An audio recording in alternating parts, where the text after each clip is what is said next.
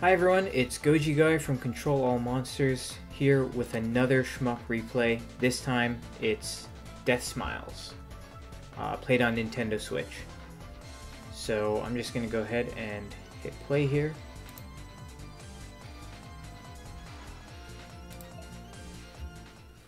So Deathsmiles is not my first cave clear. It's my second after Mushihime-sama, but my Mushi replay got corrupted or something on the Switch, so I've got to redo that sometime.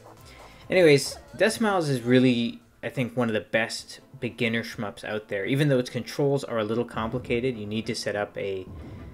You don't need to, but it's ideal to set up a left rapid shot, right rapid shot, left regular shot, right regular shot button. But you can also totally play this game just with one, like two shot buttons left and right, and just alternate between tapping and holding.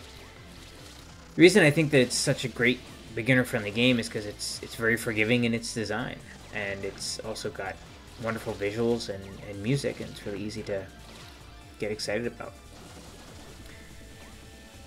So I'm starting here on stage 1 at max rank, so you can choose the rank or level of all the stages that you play through in this game.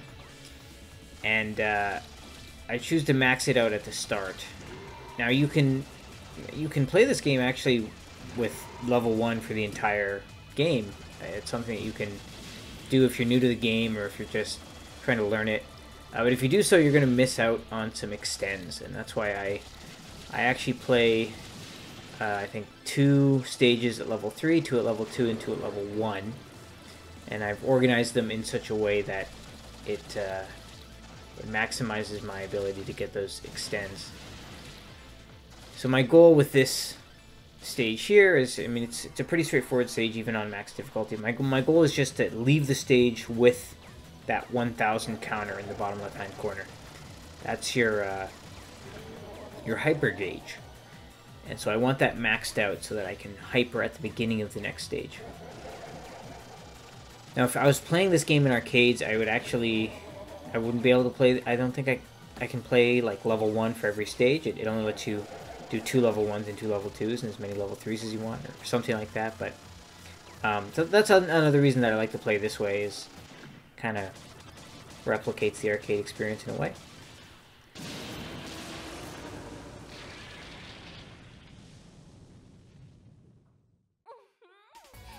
So I'm right in the position I want to be, and I'm going to head straight to the volcano at level 3. So I'm right off the bat, I'm doing those 2 hardest levels first. And one is that I can get the extend early, and the other is so that I can, you know, basically get the tough stuff out of the way. So if I mess up, I don't have to restart from a really like far back place. So yeah, right off the bat, I pop my hyper, and I start destroying as many of those rocks as I can. This is the key to getting the first extent. So when you enter hyper mode, your damage is increased, and you also generate a ton of these skulls and crowns when you destroy enemies. And eventually, when you've generated enough of them, instead of skulls, you start generating like tons of crowns. Crowns are worth a lot more than skulls when you destroy enemies. So I'm in that state now, and I'm just generating as much as I can by destroying all these enemies and destroying all these rocks. And there, I just got the extent, which is great. It's worth noting that Deathsmiles is a little bit different from other shmups in that touching the environment, like touching those rock walls, will actually not hurt you. You'll just collide with them. Touching enemies will hurt you. Touching bullets, of course, will hurt you. But when you're in hyper mode, touching enemies won't hurt you. And if you touch an enemy, you'll get hurt, but you'll only lose half of a little life bar. So if you touch an enemy twice, yeah, you're gonna lose a whole life. But if you only touch an enemy or some kind of, you know, some specific projectiles once, you're kind of in the clear, which is really forgiving. It's kind of nice. You can just kind of keep playing and go, oh, you know what, oh well, that's not a big deal. and you can even earn that back in some cases.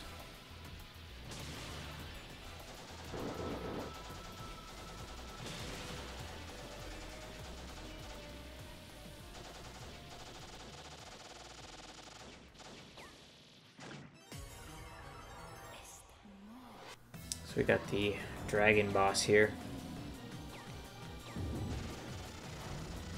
Rosa, the character that I play as, is really, really strong, and if you point blank with her, it can do a lot of damage. I'm setting my option up above me for this section, and that's just because I want to focus on shooting, not on dodging those boulders, and those boulders can be pretty annoying, so I'm trying to use my option to take those out as much as I can. I'm getting right up close, trying to deal as much damage as possible.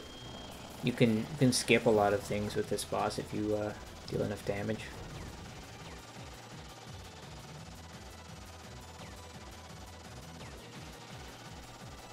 You can skip this whole section, actually.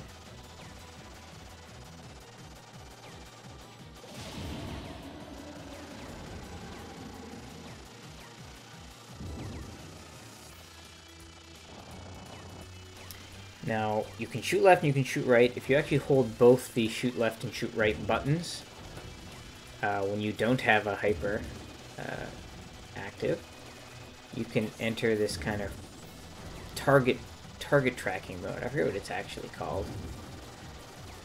But it'll kind of auto-target something nearby and shoot at it. So that's what I'm doing here. I barely have to do it, though, and the boss dies. It's only useful in a couple of specific circumstances, at least for a survival clear, one of them being the final boss, and I'll show that off later.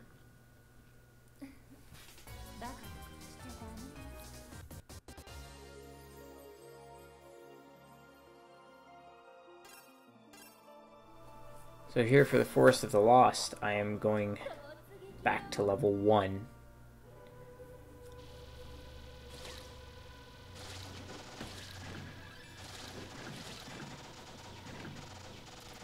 Now, as you mentioned, this is not a particularly difficult game in that it only took me a handful of tries. I think I played it over like a couple of weekends.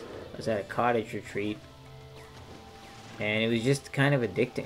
It even after the clear, I just couldn't help but keep playing it because the scoring is really interesting. And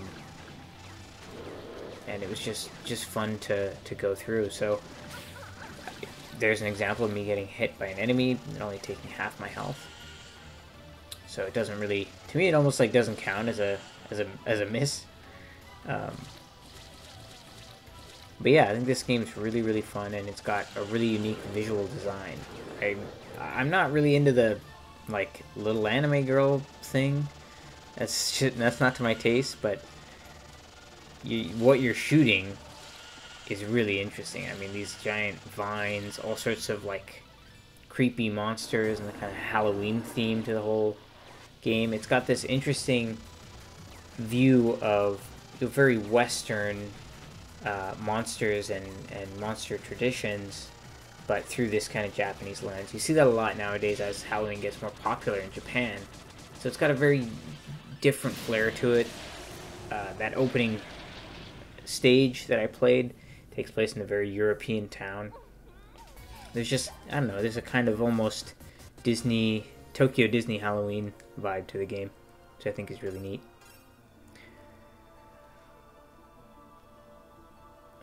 I guess I'm thinking about something here. Alright, I'm heading to the Swamp Wastes, which has if you're at level 2, it's got a health pickup. So you can destroy a car and get a health pickup. I should also mention that, I've got my hyper active, so everything that I'm shooting is giving me a gold crown, but normally when you shoot enemies, they're going to drop either skulls or crowns, and skulls are worth a lot less money, a lot less points, sorry, than crowns. And you can make it so every enemy drops crowns. It's just you have to, depends on what you shoot them with. So if you shoot them with your rapid shot, the enemy might drop one or the other, versus if you shoot them with your regular shot, your held shot, focus shot, I guess. there isn't. It's kind of just something you have to feel. I think the general rule of thumb is if it's a soft-bodied enemy, you want to use your rapid shot. If it's a hard-bodied enemy, you want to use your regular shot. But it's really just something you have to feel over time and kind of get used to and play around with. Option manipulation is really important in this game, especially if you're playing on higher difficulties. There's the life. So yeah, I'm completely recovered.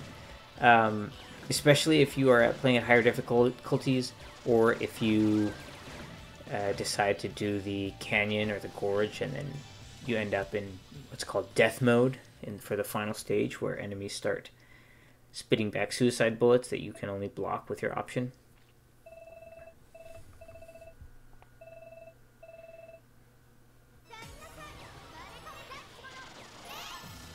I'm going to... I believe I bomb on this boss.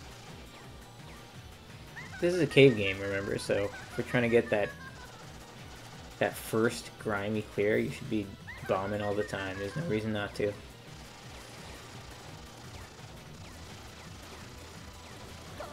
Yep, here's the bomb.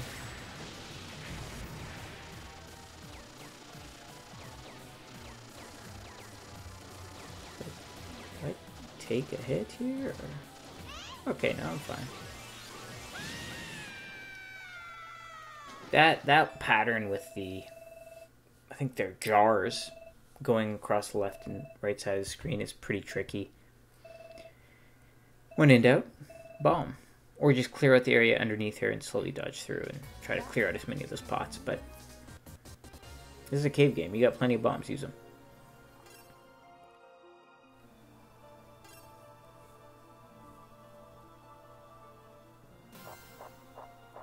And there we go. I'm going in here at level 2 as well.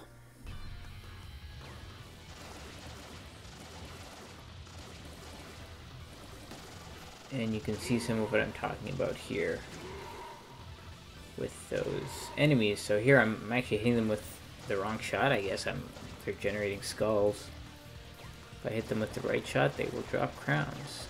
So here, focus shot makes those guys drop crowns. And for these ones, you want to use the rapid focus again for those hard enemies.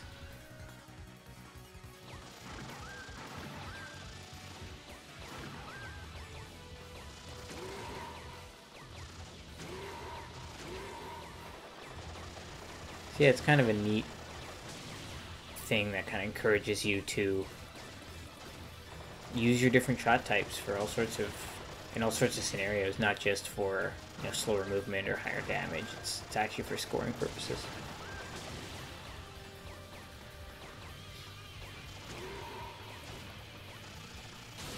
I should mention this route was actually kind of recommended on a pretty good Steam guide for the game. But by no means do you have to use this route. I do recommend, though, that you really do learn that first 2-stage extend. If you can get the extents right out the gate, you're in good shape. This is a bit of a tricky pattern here because it moves kind of fast. But when the cow here has those cubes surrounding it, you kind of want to kite them into the corner. It becomes easier to dodge.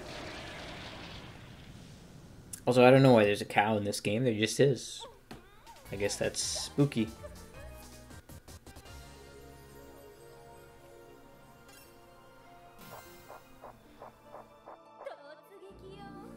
And the graveyard here at level 1. So I've done 2 of every level, 2 of every rank. So I'm not going to be entering death mode. I'm also not going to go into the gorge. Maybe I'll do that next. I don't know. It's a lot of shmups to play.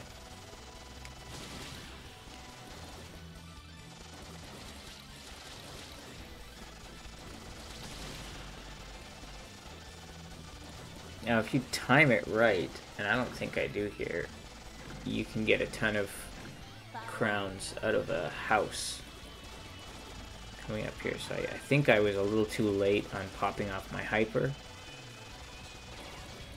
But if you do it correctly, there's a house that shows up later in this level, and you can use that to get a ton of points.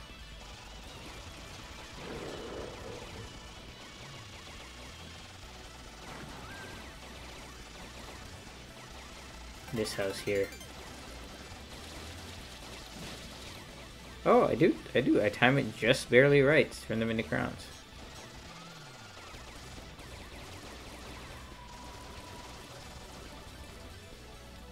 And the visual indicator for that scoring trick is that you want to pop off the hyper, I think, after the third gravestone with the ghost coming out of it at the beginning of the level. I did it a little bit late, but I mean that there's some flexibility with it. This boss on level 1 is a total pushover. Honestly, even on later difficulties, on higher difficulties, it's a pretty easy boss. You want to clear out as many of those stones as you can as he throws them.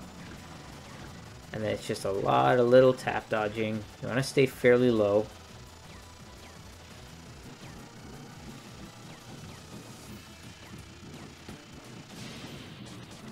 There you go. So now I'm going to enter the castle, which is the final stage. Definitely the castle is a huge difficulty spike in terms of the rest of the game. The rest of the game is relatively straightforward. The castle is a big spike in difficulty, and it's kind of going to be the pain point for people trying to get the clear, and that's why I really encourage you to learn how to get that extend, just to have as many resources as possible going into this stage, and of course the final boss.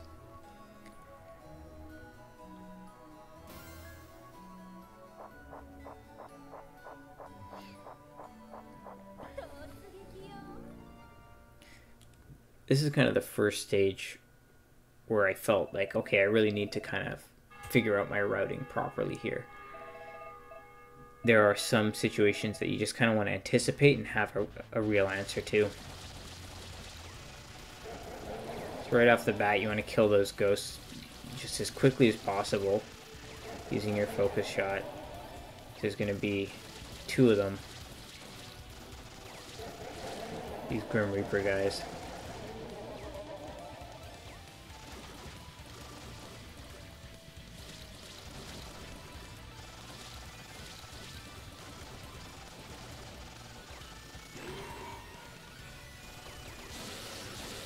Those dragons really need to be focus shotted and just taken care of with some tap dodging.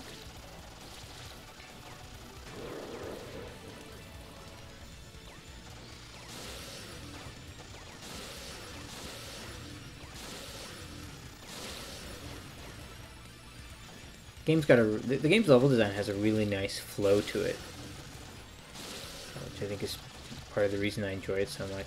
There isn't a level in this game that I don't like. They're all fun, they're all unique.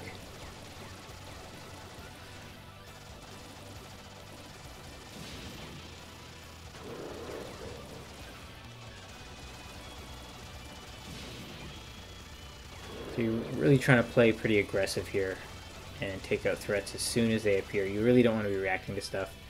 And here's a bunch of dragons that are really important to take out by going lower, lower, lower, then up, then down, then down. Otherwise that can get to be a pretty overwhelming segment here. This just, you know, you want to tap dodge slowly back and not moving too fast because you don't want any of those falling blocks to hit you, but Betsy there, or whatever her name is really, really quick to kill.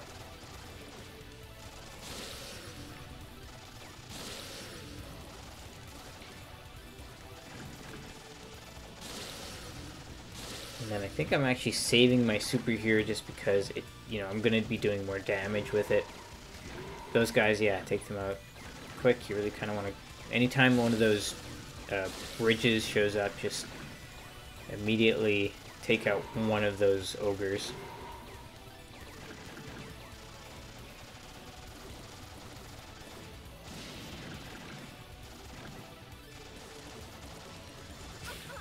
And there I took another physical hit.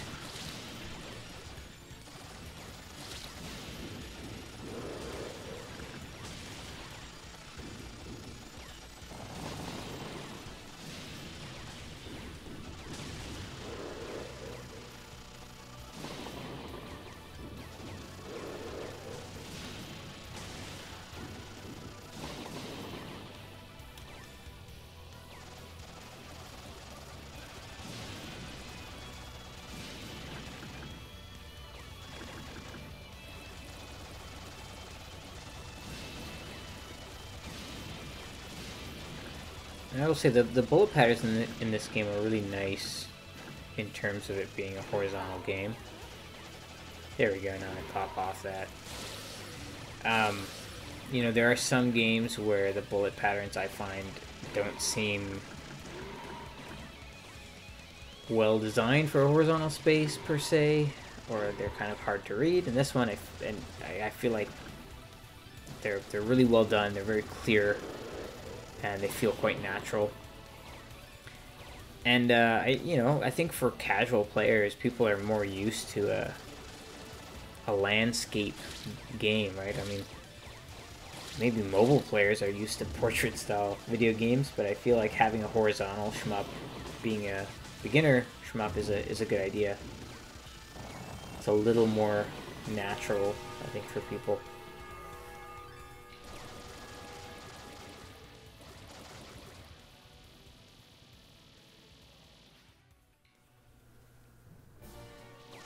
Oh, this is a great segment for the final boss.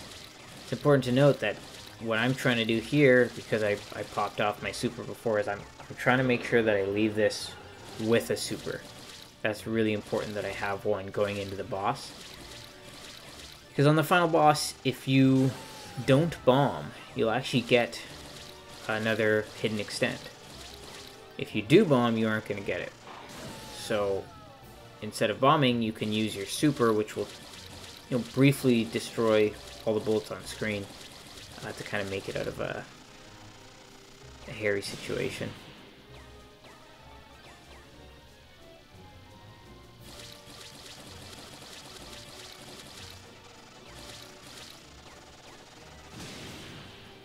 Now here at this last segment, it's important that you use your option to take up stuff at the top of the screen that's just spawning, yeah, like that.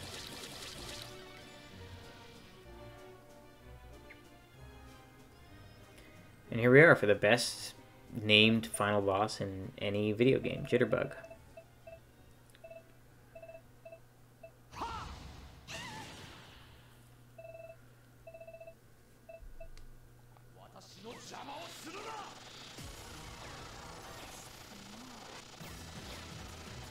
So again, a lot of focus shot, micro dodging here. You are trying to macro some of the denser patterns, but you are just kind of looking for those opportunities to sneak through. I ended up popping off early, and the reason for that is because of the increased damage. If you can deal more damage early, you can get through these patterns a lot easier. But I took a hit, which honestly isn't a big deal because I'm going to get an extend. But then I took two.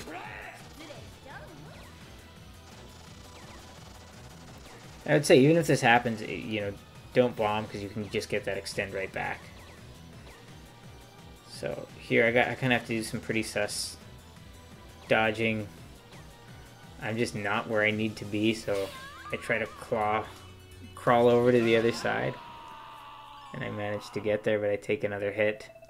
But that's the beauty of this, and this isn't a no-miss 1cc. That's part of the reason I think this is such a great beginner shmup. There we go. Actually, I got 2 extents back, so I'm already in just fantastic position here. Really good shape for this. The true, I don't know, I shouldn't call this a TLB, but the actual final boss being Tyranno Satan. Not as good a name as Jitterbug, not as fearsome. So these are some really fun patterns to dodge. That one, yeah, you want to move to the back and then kind of push your way through it all the way to the right. This one, so to do this properly, you have to like shoot a couple of blocks and then not shoot, get on the other side of them. I just say screw that and bomb it because it's weird. And it's not easy. And this is a cave game. We're on the final boss. Instead of, playing it, we'll just bomb.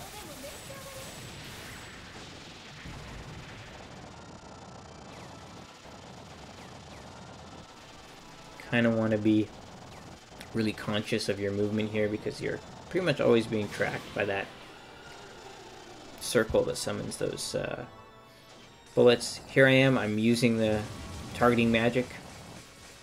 So this is that time I'd mentioned.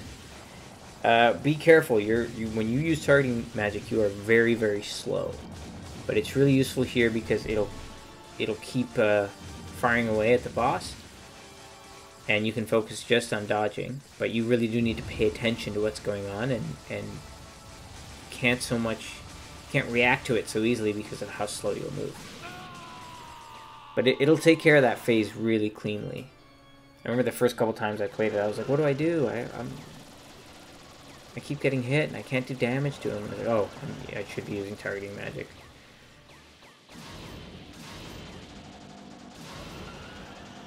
And by the time you see this pattern, the boss is pretty much dead, as long as you've got bombs.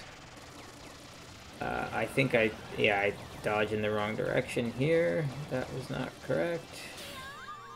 I was not where I needed to be there, but hey, that's fine because I just got a bunch more bombs. So it's over.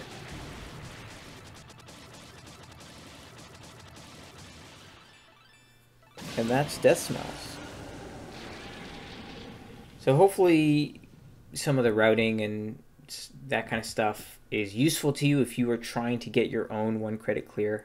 Hopefully this was a little bit helpful. And if you're considering playing Deathsmiles, considering picking it, getting into shmups, it is a pretty good title and a pretty good gateway drug.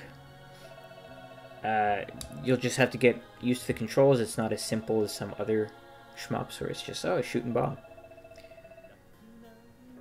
Yeah, all in all, I really enjoy this game, and it's quite forgiving, but it's still fun and engaging to play. The patterns are really exciting, they're really interesting, and it always feels like there's another goal you can set, because even though getting the 1cc may not be super challenging, it's still not a walk in the park, but compared to other cave games, it's certainly not the hardest in any way. But there's always the next goal you can push to. Okay, I want to try to get a no miss, or I want to enter death mode, or I want to do the canyon, which is an optional an optional stage you can do, or I want to do it all on max rank. You can kind of keep pushing and pushing, and the game's got more to give, which I really enjoy. And that way, it kind of reminds me of a Darius game where you might be able to clear the easiest route, but then there's all these other routes you can try, and so much more you can keep playing around with. And that's not to mention, it's got other characters as well. So, and on the Switch port, it's got different revisions and Mega Black Label and all that kind of stuff. So yeah, I really recommend it. I hope this was helpful. If you have any questions about Deathsmiles, I can try to answer them in the comments. But I'd also just like to know what you think the best beginner shmup is, because I feel like everyone has a different answer on this. And it's kind of hard once you've started playing shmups once you've been playing for a while, it's kind of hard to go back and remember what it was like to be a beginner. But yeah, if you like this video, please like, comment, subscribe, all that typical YouTube nonsense, and see you on the next one.